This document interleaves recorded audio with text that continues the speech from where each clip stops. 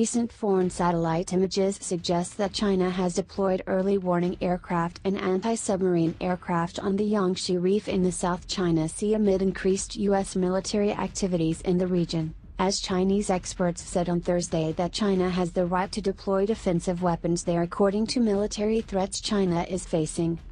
The Chinese People's Liberation Army, PLA, has deployed the KJ-500 Airborne Early Warning and Control (UNC) system and the KQ-200 Maritime Patrol Aircraft, also known as the Y-8 anti-submarine aircraft, on the permanent base on the Yongshu Reef in the South China Sea, media in the island of Taiwan reported Thursday, citing satellite photos taken by ImageSat International on Saturday.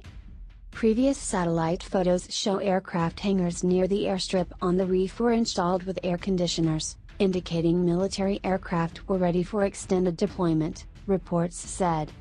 The Taiwan media reports claim this is an indication that the PLA is planning an air defense identification zone in the South China Sea.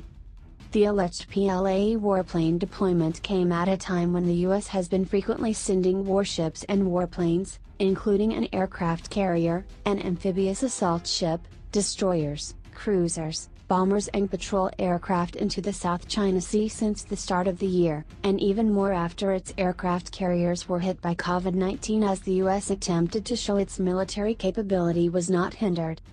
Zhang Junj, a senior research fellow at the PLA Naval Military Studies Research Institute, told the Global Times on Thursday that while he cannot confirm the authenticity of these reports, it is within China's scope of sovereignty that it enhances construction on islands and reefs in the South China Sea and deploys defensive weapons in accordance with China's national defense needs.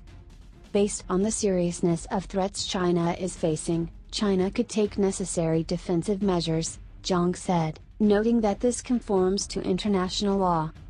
Following the approval of the State Council, the city of Shaanxi in South China's Hainan province announced in April the establishment of 2 new districts to administer waters in the South China Sea. Zisha District is set to administer the Zisha and Zhongsha Islands and surrounding waters, with a government located in Yongxing Island. Nansha District has jurisdiction over the Nansha Islands and its waters with a government located in the Yongshu Reef.